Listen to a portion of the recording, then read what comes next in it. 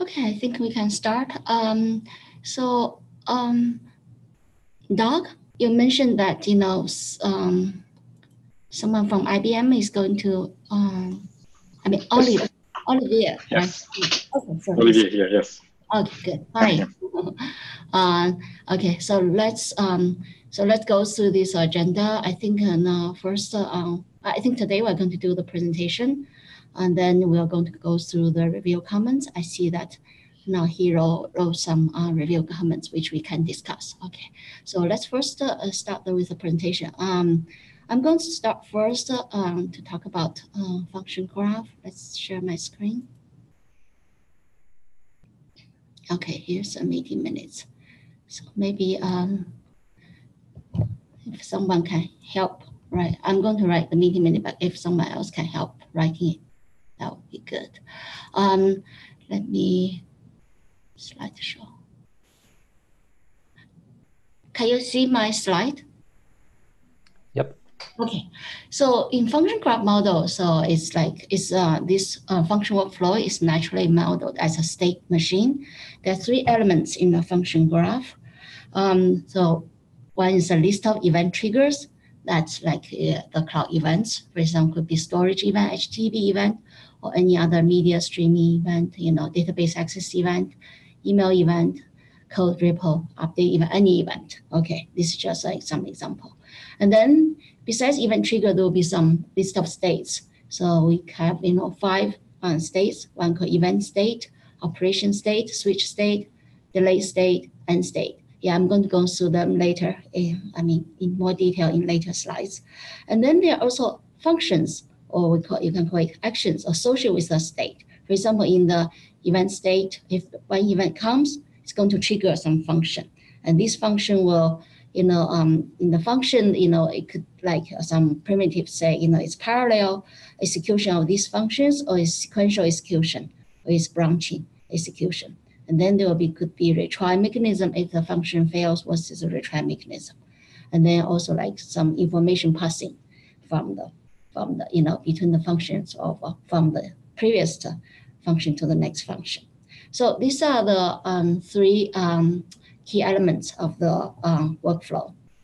So on the right side is just a diagram of that that workflow. Just example diagram. So let's go to this. First is let's see the list of states.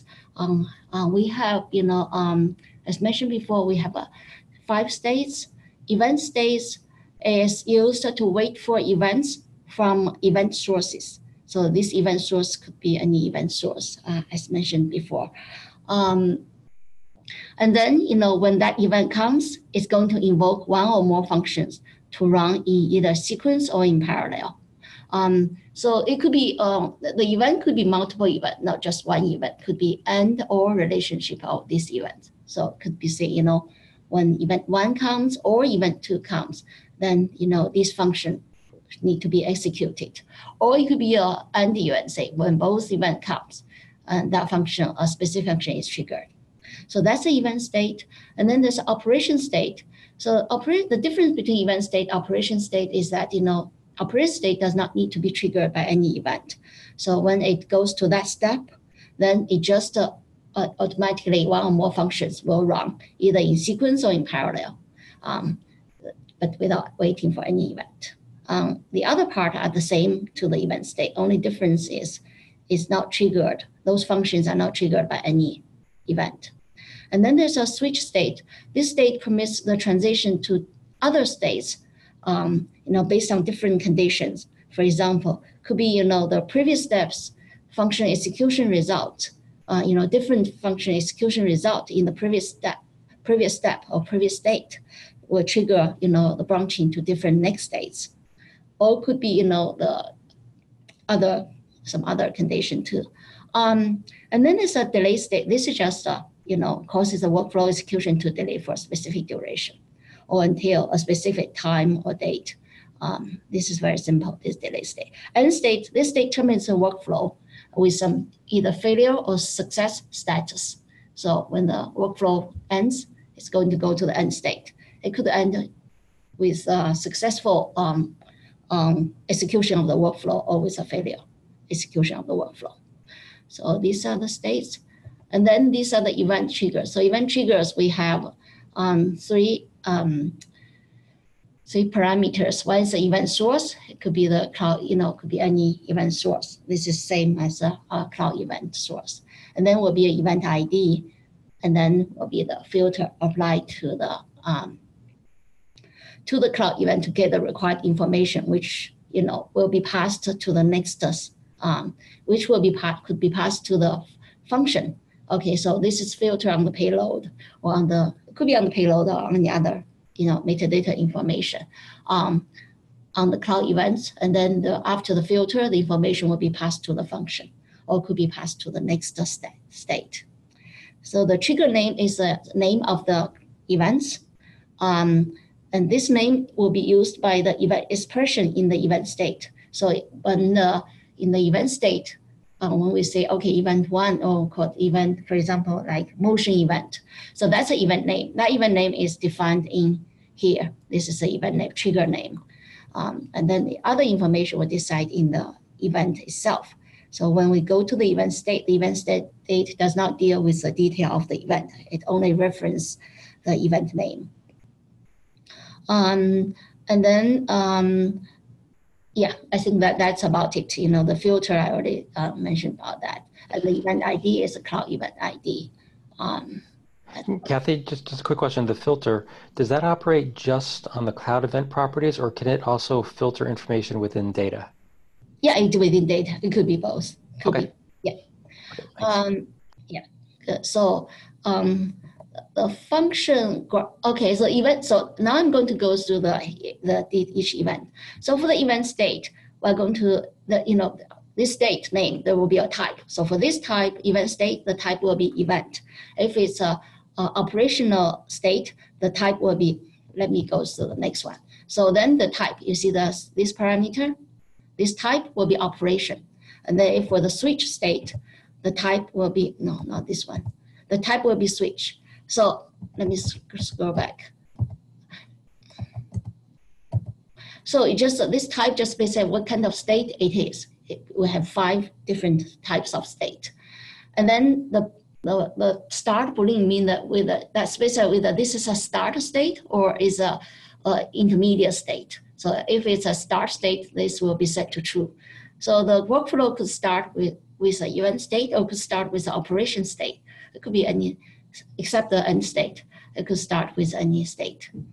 And then, so for the event state, a key part is that, because this event state specified what event triggers what function at that specific step. So we will define what events will trigger that function. So here there's an event expression. It's a Boolean expression of the events. And then there's an action mode, which defines the function. Basically, this is a function mode. Is it synchronous or asynchronous, the function? So if there are multiple functions, we can see these actions means the functions. The function, it could be an array of functions. So if there are more than one functions, are they going to execute it in sequence or in parallel? This is defined in the action mode. And then, of course, will be the next state, which means after this event state, function execution completes, what is the next state to transition to? Okay, this is the event state. And then, go to the next operation state. So the only difference between this and the event state is that it doesn't need an event trigger. So there's no definition of the events, of the event trigger. Here, the type is operation start. Again, it could be the start state. So if it's true, it's a start state. Otherwise, it's not the start state. That is same thing as before. There's an action mode, which is synchronous, asynchronous, and then the actions is a sequence of, it's a list of functions that will run in this state, and then will be the next state. And here is, remember in the previous 2 states, whether it's event state or action state, we have this action definition. So this is the function definition. There's an action mode, which is synchronous, asynchronous, which defines whether these 2 or more functions will execute in sequence or in synchronous or in asynchronous mode. And then this action definition defines the detail actions. So here is the action definition. We have the function name that specifies. This is again is a action definition could be an array of action definition, array of actions. So each action will specify what's the function name, what is the timeout value, and then what is the retry mechanism. Like, when you match, so when the function returns something, so match some result value, which is, when the function's result, you match that result, and then what is in retry interval, what is maximum retry, and then what's the next state for each retry to go to. So yeah, that's about it. And then the switch state is like, it's like a switch, So you match, again, type is switch, Boolean, this could be the start state too. And then trace is like, when you do, so that's what specify. So for example, we got this trace could depend on the different event data or event information or the function result information. So then we need to apply a filter. This path is basically like a payload path. Say which field will be used as a match to this value. Here there's a value. Because, for example, if this event, right, it has a lot of information. The event payload has a lot of information. Or there'll be multiple event metadata information. So which field we are going to use to do the matching. So this path specify that part. And then the value specify whether what value you to match. So you match, so this trace is a kind of like a list array, right? So you match different value, you are going to do, this is a comparison operator. For example, you say this value is equal to this value or larger than this value or smaller than this value. And then you match different value, you are going to switch to different next state. Now, of course, if you don't match anything, then what's the next state? What's the state to transition to? So this is, at the right side said, does a match, and then go to the next state, and then in the next state, it's going to execute different functions. That's about it. It's just, this just the way to model the workflow. So different types of workflows can be modeled using all these events. Come back to the original. Use these, different states and then the events. So one point which I haven't got time to add it yet is about the correlation. For example, here there are multiple events, right? So when this event comes, how we correlate, this event one instance and this event two instance will go to the same workflow instance. So we need a correlation, and that can be defined at the beginning of the workflow. So I didn't have time to put in the slide yet, but if you go to I can put that in later. That's about it. Any questions or anything which you think will not be able to support the workflow which we identify in the use cases or the workflow functionality we identify in the spec?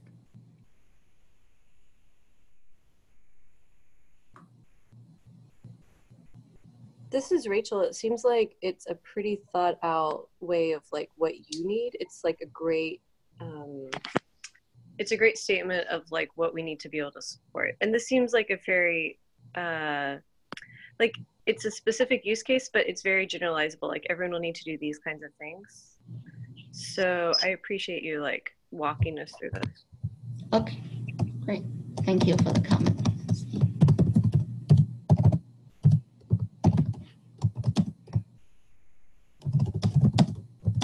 I'm just writing down.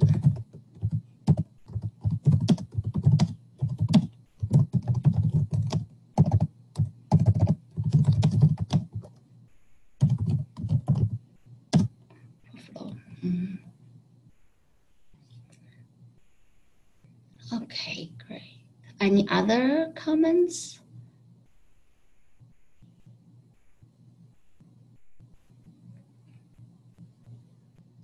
Okay, I think probably you can you can I'm going to put the slide in some place, and then you can go through it again. And then, if I have any comments, I'm going to put this inside the document too. So you can feel free to post it. I have gone through this, we have gone through this multiple times. I think, it's generic enough to support this all this functionality. Of course, there are still there are some details, right? Which, it's hard to really dive into, to go through in this short time period. But the high level idea is here. Okay, if no questions, I'm going to hand it over to Olivia. Let me do this. So are you going to share something, Olivia? Yes, yeah, I have a few slides as well. Okay, so let me stop sharing. I can share. Yeah. This, share screen, then I can make that bigger. Yes, can you see the full screen slides at this point? Yes. Yes. And can you hear me okay? Yeah. I can. Yeah. Okay. Thanks. So hi, I'm Olivier. I'm with IBM Research, and I'm an OpenWhisk contributor. And I'd like to tell you, yes, a little bit about what we're doing with, let's say, workflow in OpenWhisk. As you notice, we call them composition, not workflows, and you'll see there are some differences that will be clear after this talk, hopefully. So because it's a bit different, before telling you what we do, I'd like to tell us a little bit about why we do things the way we do them. And so here's a list of goals or things we're trying to accomplish. So of course, we're trying to build workflows or compositions of functions. And there are several important things in our view when we do that, starting from, maybe non-controversial ones to more controversial ones. So first, we want things to be polyglot. So we want functions to be expressed in, many different programming languages. We want compositions as well to make it possible to express in many different programming languages. We care a lot about the costs, the billing. So what that means is we want to have an architecture, want to have a system and a programming model where the cost of the composition is pretty much the cost of the thing you compose. Of course, you're making some choices, you're making some decisions, but these are typically very, very, very cheap computations. So that should be reflected by the fact that we can run composition pretty much at the cost of the component. One thing that's really important to us is what I call substitution. You can think of that as meaning that functions and compositions should be totally interchangeable. So for instance, if I have a client application that calls into a function, if I later decide that this function is just too simple and I want to replace it by a composition, I can do that in my library. The client doesn't have to change. From the point of view of the client, this is the exact same API to call a function or a composition. In particular, in OpenWhisk, we can call functions in a synchronous manner, in a blocking manner, where we say call the function and wait for the result and get the result.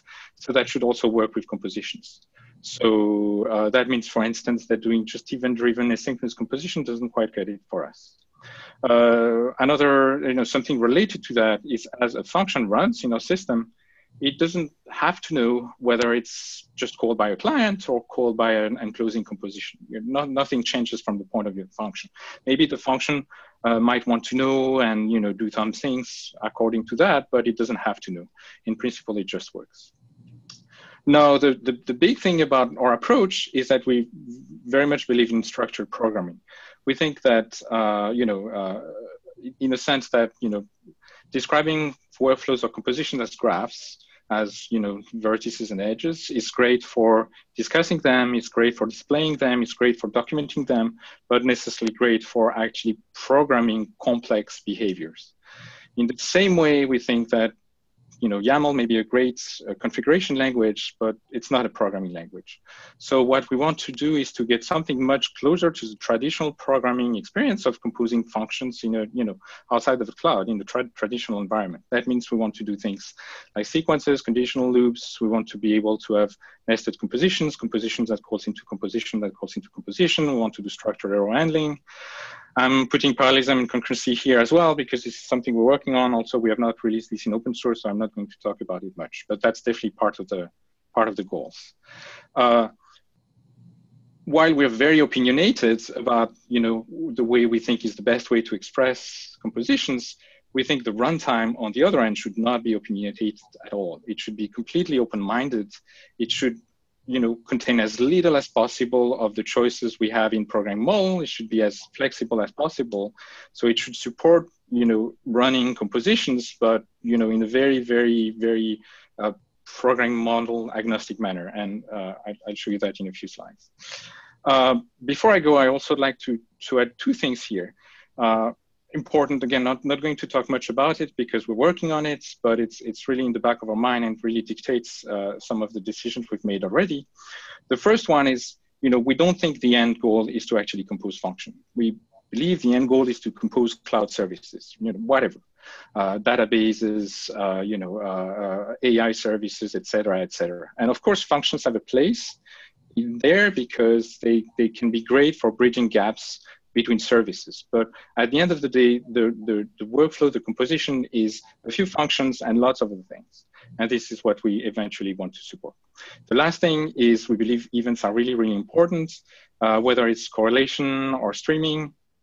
And there, I think it's been discussed quite a bit in this call already or in previous calls. The tricky question is, as we try to make as we try to express more things, we also make things more complex, and it's hard to know exactly where to stop. And this is something we're working on. Okay, so as I said before, we want to start with a pretty high level language and go down to pretty simple runtime infrastructure. You can think of it as a RISC processor. And so how do we do that? Well, how we traditionally do that, we essentially start with high-level code. We do something that akin to a compiler. We compile this to an intermediate representation. This is what we run, right? So that means there are two components to what we've done. One, so far, is a Node.js library, which you use to program compositions. We also have a Python library, but it's not open source yet. And I'll show you the Node.js library in the next slides. And the second one is an extension to the OpenWRISC runtime that essentially does two things. The first one is it knows how to build dynamic chains of functions, right?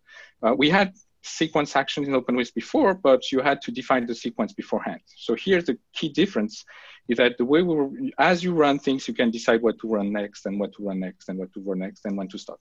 The second thing is that we also believe that state is important, and the runtime has to do some state management, at least a little bit of it. So here's what a composer looks like. So on the left, you have a very simple example of a composition described in the composer programming language. So here in this simple example, we're building a translator from an unknown language to English. And the way we do that is by composing two functions. The first one is language ID. It detects, it tries to guess the language of a fragment of text. And then there's a translator function that translate from a given input language to a given output language. And as you can see, this composition is start mixing things. It has two things in particular here. So one is it has a sequence, not just the sequence of the two functions, but also some inline function in between that, take the output of the first function and put it in shape so that it can be the input for the next function. And it's also wrapped by a big try-catch block because language ID might fail to detect the language. And in that case, we want to produce a human-readable error message. All right, what you see on the right is something our tooling can build, a graphical representation of this composition, but that can be used for debugging, monitoring, et cetera, et cetera. But the ground truth is the code on the left. This is what you write. This is what you version control. This is what you edit in your editor. So we have a bunch of constructs like that. There's a longer list, but here's really the basic stuff. Essentially, you can have functions, you can have sequences, you can have conditional, you can have a loop, try-catch kind of things. You can declare variables, and other things, and parallelize adds to the list, finally, these kind of things. So, yes, so that's pretty much what I want to tell you about the programming language. You've seen the example before. And again, if you look at this slide, it's pretty clear that you can do the same thing in any kind of programming language. The inline function syntax will change from one language to another, but essentially everything else can be the same. One thing I'd like to, so the way this works is an extension of the notion of data flow and sequences. So in principle, when you have one function executes after another function, that means the output of the previous functions becomes the input of the next function. That's the basic flow. But on top of that, there's a notion of state in this composition, right? Which is composed of a few things. The first one is where you are in the composition. Think of it as a program counter, right? Or, you know, if you think of finite state machines, this would be the actual state you're at in the composition. But there's more than that, because we're doing structured programming. So we have things like register exception handler, we have things like variable declaration. And so these need to be carried through by our runtime implementation. Additionally, the user can even add some notion of state that could be added there. So for instance, a callback to invoke at the very end of the execution of a composition. So we can support these kind of things. So what really key about this state is that what really needs to be managed is the state ID. And the state can be either inside the runtime, outside of the runtime, doesn't matter. What we believe is the right thing to do with serverless is to keep state inside the runtime if it's small enough, right? If we can manage it for cheap. And if you really start having a lot of state, then you have to, the user has to help. You have to provide, you know, storage solution for your state. And then we're only going to manage the keys to your state. Okay, so how is this implemented? This is implemented using a mechanism called conductor action, which is the extensions we made to the OpenWhisk runtime. And essentially, it's the idea that a function, I mean, again, in OpenWhisk, we call functions actions, but same thing. So a function, instead of returning an final result, can return a triplet consisting of a pointer to an action, parameters and states, and which means that rather than these being the end of the execution, it means that the runtime system should now take the specified action, invoke it on the specified parameter, and that should be the next step of your composition. And when this next step of the composition is done, we should go back to the conductor action, which you can think of the scheduler in all this, and then reinvoke the scheduler with the combination of what was obtained from executing the component action, the results, and the state that needed to be preserved while the action was running. Right. So at the bottom, you have handwritten conductor actions. So we're not encouraging you to do this, but you can write conductor actions by hand. It's a kind of a finite state machine. And what it essentially does, it builds a sequence with two steps. In the first one, we call a function called triple. In the second one, we call a function called increment. And if you look at the, you know, what that means at runtime, that means we start running this conductor action, this scheduler. It returns that we should run triple first. So triples run, then it's being reinvoked. Now it's at state 1. So that means it decides that the next step is increment, go run increment, then returns, and then there is no more action to run. So this is the end of the execution. This is the end of the pipeline. So putting all of this together, what that means is we have a library that generates a JSON representation for the composition. So it's not a finite state machine. It's something, I'll show you an example in the next slide. It's something much closer to an abstract syntax tree. So something very close to what was the syntax of the composition in the first place. Then what we do is we take this JSON composition, we combine it with a piece of code that is essentially a scheduler that is going to be the body of the action. It's the same for all of our composition. It doesn't change, only the JSON changes. And then this produces a conductor action. And this is the thing that the runtime system executes. And the way this is executed, if you again want to know the details, that first it translates this abstract syntax tree to something like a finite state machine, and then it interprets the finite state machine.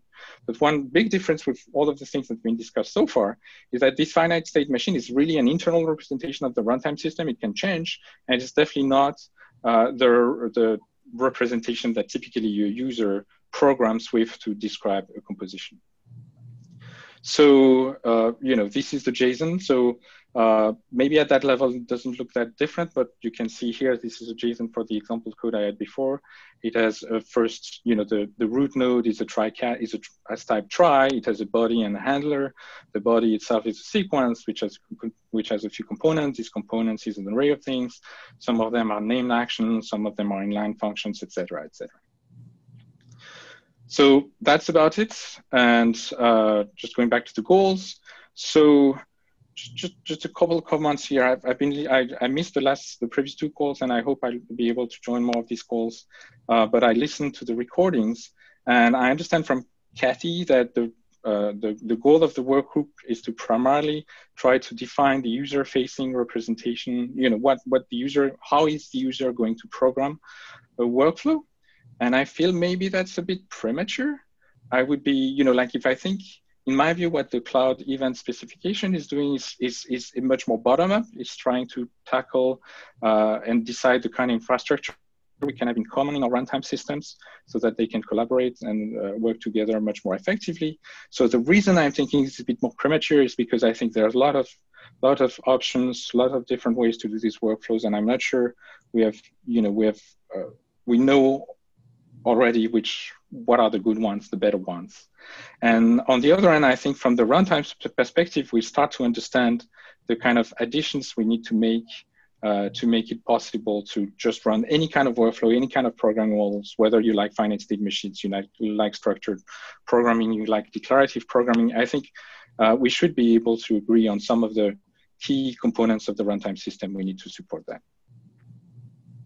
That's it for me. Any questions? So I'm curious, if you think that defining the user-facing model, for lack of a better phrase, is a little premature, what would be your recommendation on the first baby step towards heading down defining the workflow? So I think having said that, the work group is doing the right thing, which is to look at use cases, right? Mm-hmm. And so to understand exactly what are the primitive capabilities that we need. So for instance, again, as I said in this presentation, I didn't really talk about parallelism and concurrency or very much about events. So I think these are key things to understand, and the way to understand them is to go through, you know, what are the use cases, and, you know, using finite state machine for that makes perfect sense.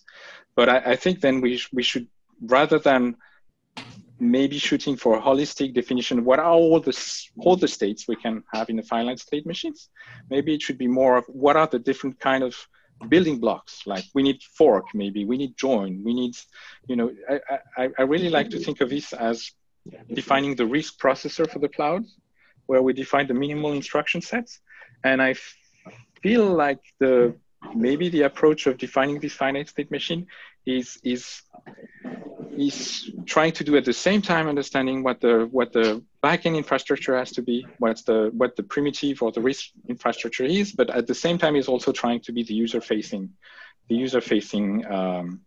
programming model. I mean, in my experience, it makes a lot of sense to not confuse the user-facing programming model and the system representation, or this, you know, the system abstraction, because you know, yes, at the end of the day, one is supposed to be able to execute everything, but they have very different goals, right? One is the goal of the user-facing one is to be user-friendly, is to be easy to understand, easy to refactor, etc. Lots of different things. The goal of the system level one is to be minimal in particular, I think. Yeah, okay, that helps. Thank you. I think, you know, thank you.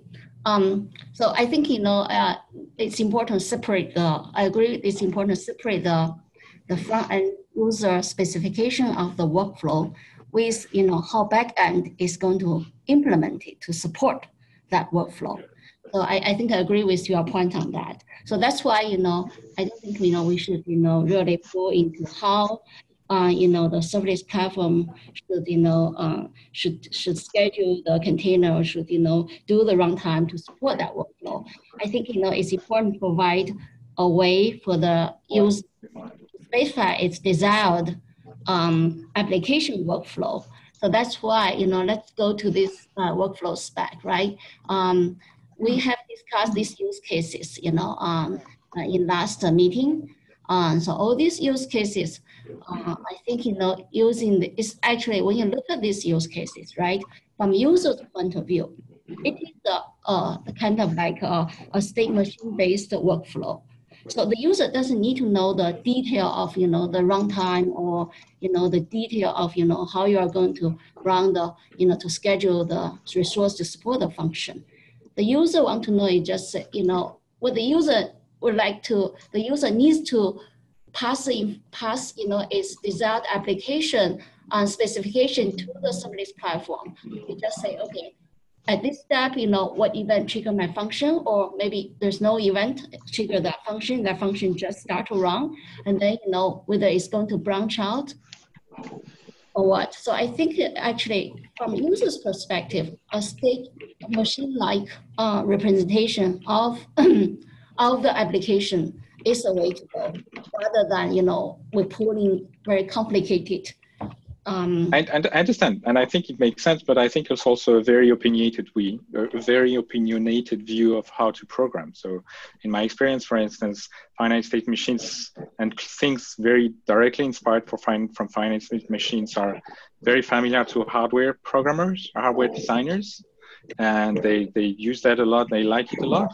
I think it's much less the case for, you know, traditional application programmers. Yeah. Okay. So that's different opinion, but you know, the model, I think, you know, which I presented, I don't think it's a real strict. It's a real strict finite state machine. It is not. It's just a state machine model. The one. It's not really a finite state machine to be strict. Yeah, I mean, when I say finite state machine, I'll also mean something vaguely, you know, that resembles the finite state machines. Yes, but I think, for instance, some of the questions there, if you look at finite state machines, in particular, the people that do, you know, graphical representation or graphical design languages for finite state machines, they often fail to address the problem of hierarchical composition, which is how you get, you know, in finite state, or you build larger, you know, automata or finite state machine from smaller ones. What's the semantics for composing them? In particular, what's the error semantics when you start composing these things? What does it mean to abort one of these things? I think that's finite state machines make a lot of sense, you know, as long as they fit on your screen. And we start having complexity that goes beyond that, they become much harder to manipulate. Yeah, maybe if you can comment in detail, like, you know, which part or which functionality it cannot support. I think that's more useful. But yes, no, sure. So then my take is when you build, what I'm trying to say here is, sure, maybe we can get to finite state machine specification that does everything, right? That covers all the bases we want to cover. But then I think in that case, you could have a much simpler specification of what it is, right? You could simplify this to fewer primitives, right? So let me pick on AWS, for instance, rather than Huawei, you know, the Amazon state language. They define lots of different ways of doing retries, lots of ways to handle errors, because it makes sense. Because from a user perspective, one of the values of using Amazon step functions is you have lots of policies by which you can decide what to do if something goes wrong, right? So that, I think that was even maybe the driver behind the, you know, having step functions in the first place. And so that's really important for the user. But when you think about it, many of these mechanisms have a lot in common, right? And the primitives you need to implement these mechanisms are things like try catch, looping, counting. Right? So if you can support counting, looping, and catching errors, then you can express all of these versions of the mechanisms with backoff. You know, you need delays as well, as you pointed out in your presentation. But you can describe all these policies with exponential backoff, with n retries, with retry for 1 minute, et cetera, et cetera, et cetera. All of them you can express as you know, derived construct on top of these primitive constructs. So maybe this is what we end up doing, but I think I would be very, very reluctant to try to go and list and you know, try to make an exhaustive list of all the possible ways we can recover from error, because I think this is wrong. So thanks very much for the demo and example. What you were talking about and the difference between the language representation, it looks like you have Python coming and JavaScript right now, yes, and the underlying underlying representation of how to process these things. Yes. It reminds me a lot of the way that internally at Google, Borg has a very complex protocol buffer that expresses how you should run things. But then there are higher level tools that actually compile down to that. And everyone uses the higher level tools, and no one, you know, yes, actually goes and wrestles with the underlying protocol buffers. I was wondering, is that underlying representation for Composer like standardized or well-defined somewhere? Yeah, so, I mean, again, there are two aspects to it. The first one is the JSON representation, the one that essentially gets uploaded to, gets deployed to OpenWhisk Virtual Cloud. That is well defined. I mean, again, the documentation is work in progress, but the intent is for that to be specified, well defined, fixed, or well, we add stuff to it. We add more capabilities maybe, but this is backward compatible. Now at runtime we end up building a finite state machine out of that representation. That, on the other hand, is not intended to be a stable representation. This is something, for instance, we continue to optimize. And so we don't want to commit to a specific representation because we change it as we make it more efficient, for instance. The contract is that JSON? The contract is that JSON, yes. Yeah. Yes. And you can write any tool, if you want to come in and have a community contribution that generates this JSON from something else, you can. Right.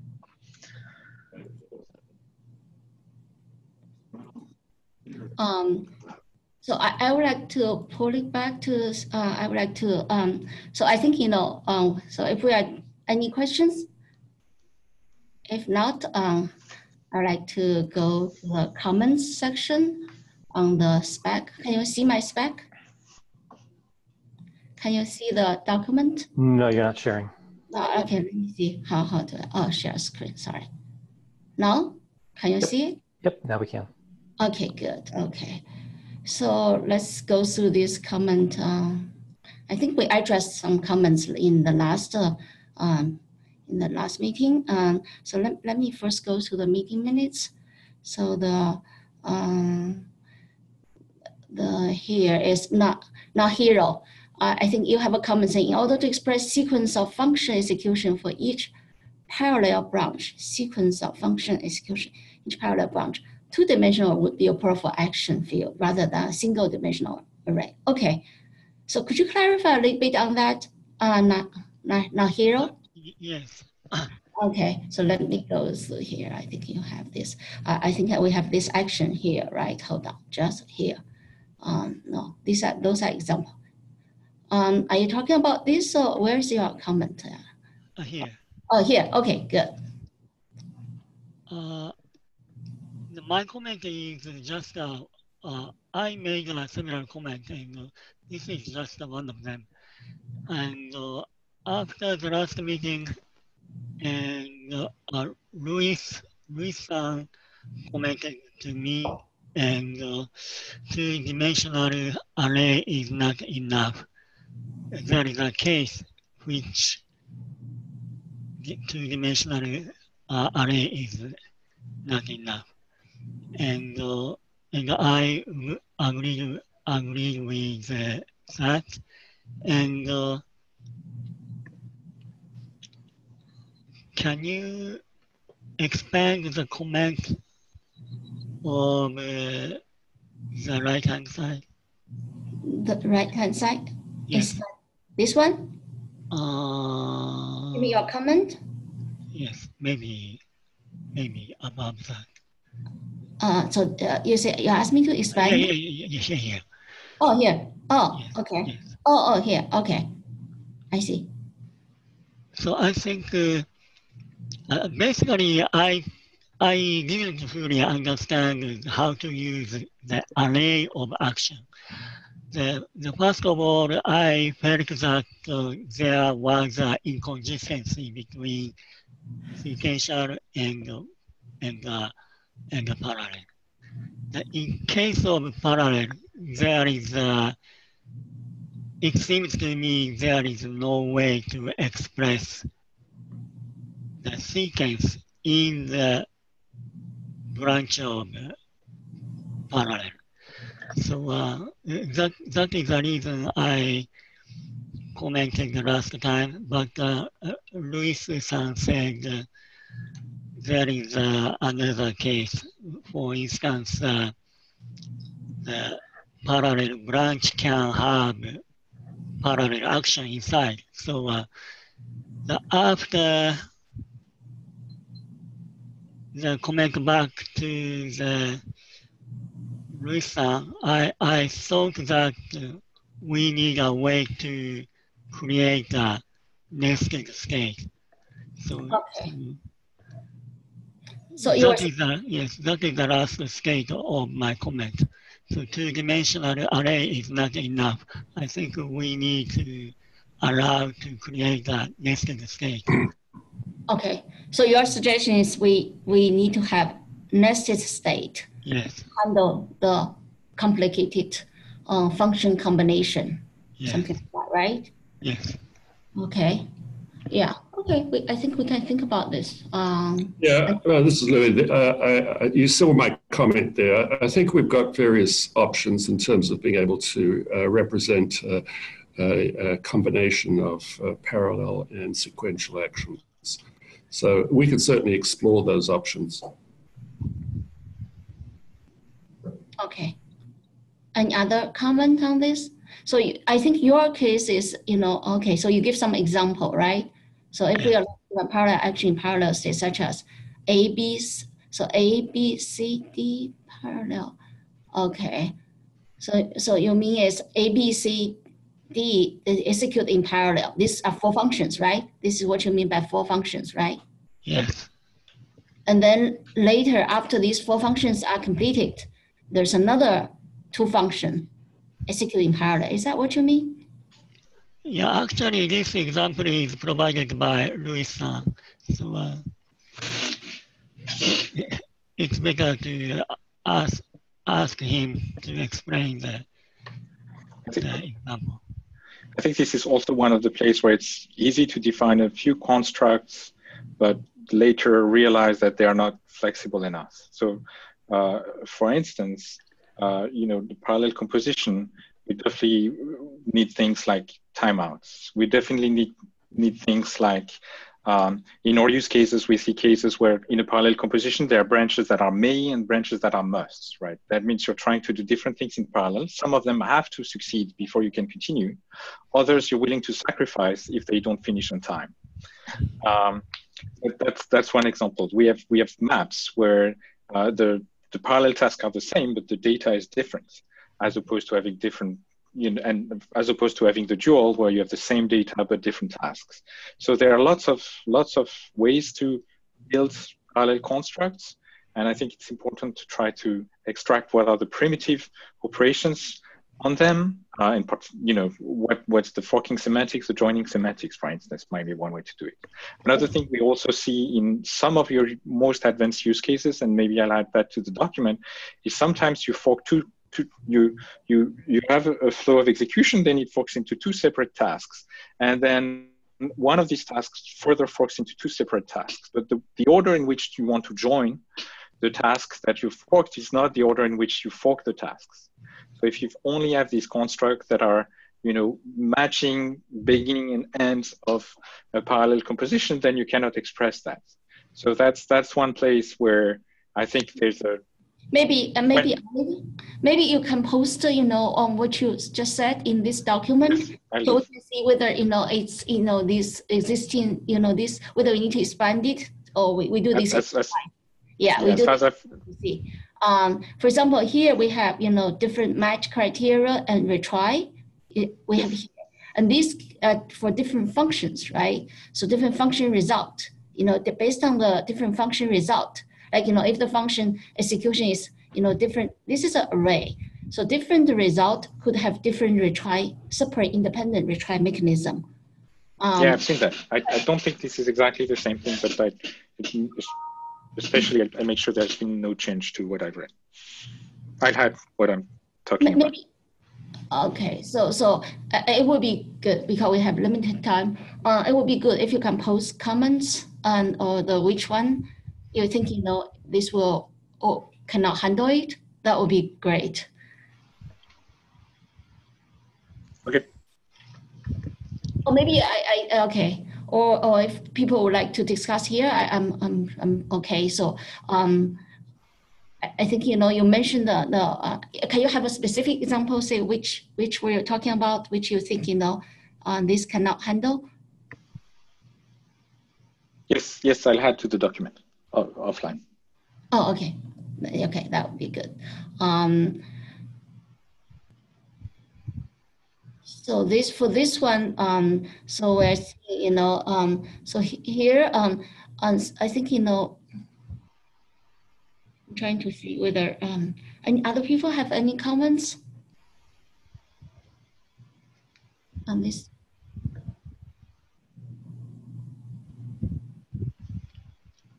Kathy? Yes.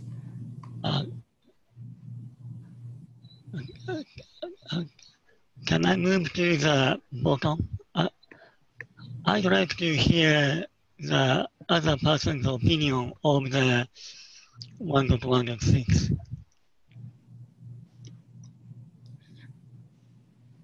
Okay, so sorry, I didn't quite get you. Would like me to move to what? Move to the another topic. Can I talk to another topic? Oh yeah, sure. Yeah. I'd like to hear other people's opinion in terms of the bottom, the section 1.1.6. The bottom. Oh, Yeah. here. Okay, Yeah. I see. Yeah. Okay, I see. So input and output processing. So Yeah, it seems to me the current draft missing how to compose the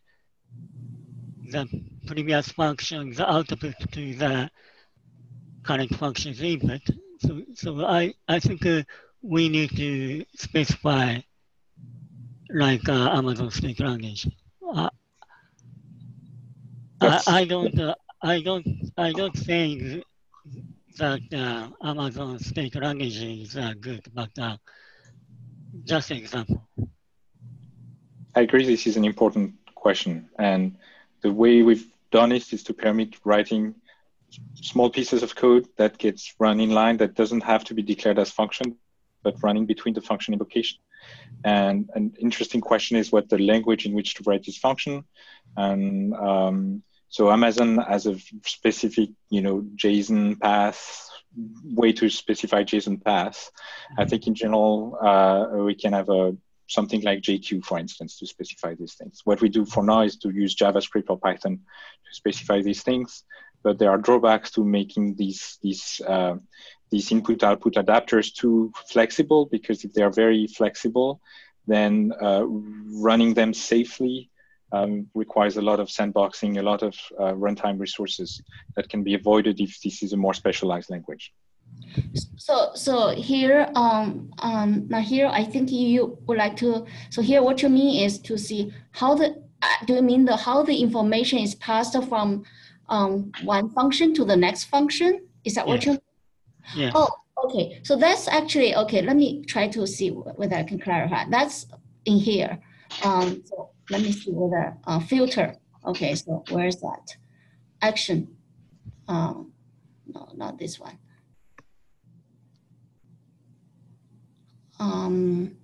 State. Oh, okay, let me see. Kathy, while you look for it, I just have like a question. So yeah. This does seem like a pretty notable problem. I hadn't thought about it before. Mm-hmm. Sorry for not reading all the way to the bottom of the doc. And so I'm wondering, is this something that the spec needs to handle, or is this something that every implementation can handle? Mm-hmm. What do people think of that?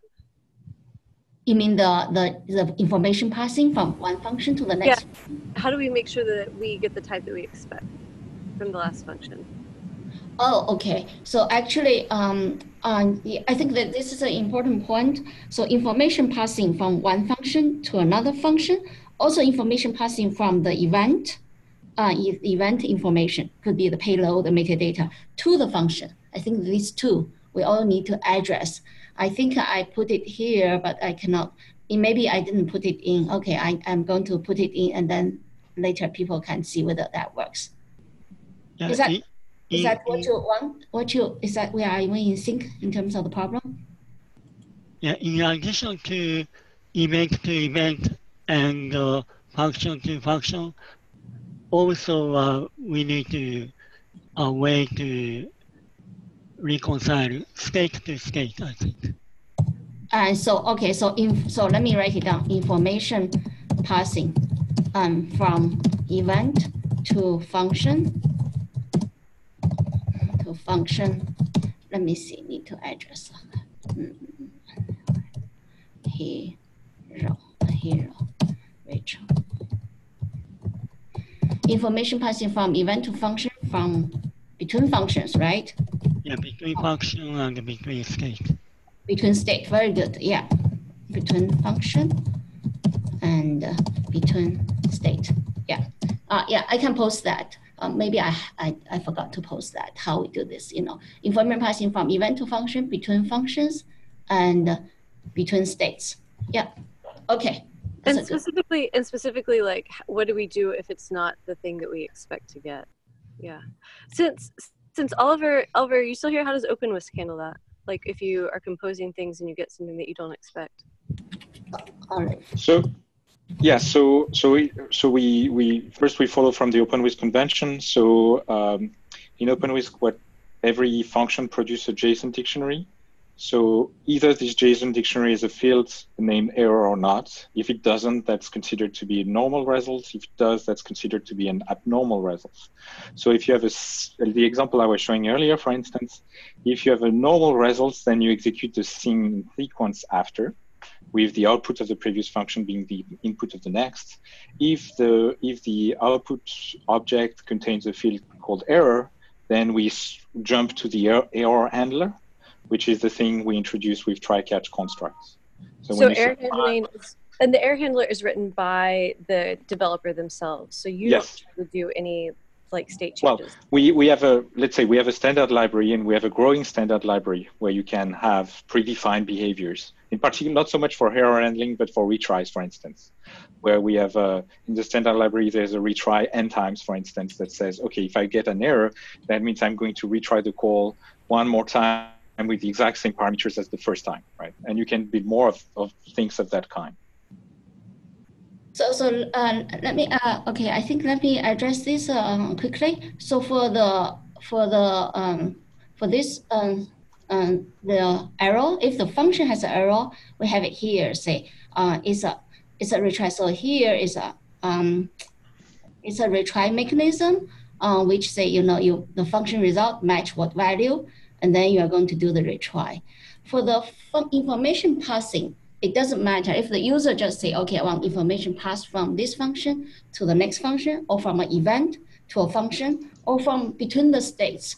It has a filter mechanism. Say which part of the information, whether it's a function result or it is a previous event, is a previous state, information from previous state, or is information from the event. We all first apply a filter. Because you might not want to pass all the information, right? You might want to pass a specific part of the information field. So there's a filter there. Of course, if you have no filter, that means all the information you want to pass to either the next state or to the next function. So there's a filter there. And then there's after apply that filter, the information is passed to the next function or to the next state. I think that's how it is. The user specify it. But maybe I forgot to put that information here. But definitely this can be addressed. I'm going to post it to the document, and then you can take a look to see whether that makes sense.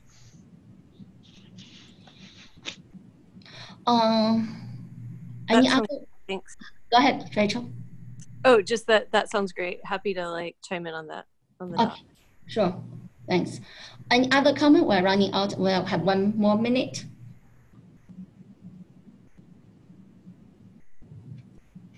I'd like to say one thing.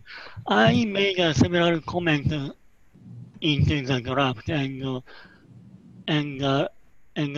Luis commented back to me. And if someone has other comment, it's very welcome to me.